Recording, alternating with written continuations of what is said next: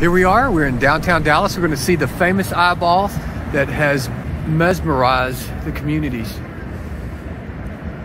And there it is, if you can see it in the background.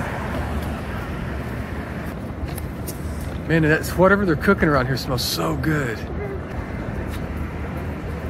So I don't know how this eyeball got here. They believe it's been brought by aliens.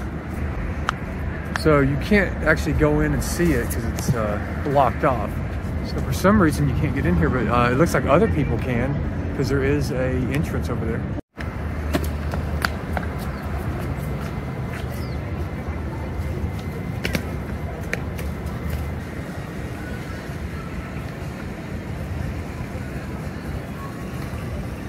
Yeah, this actually says this is all private property right here. So somebody must own this. I don't think it's Dallas County or anything.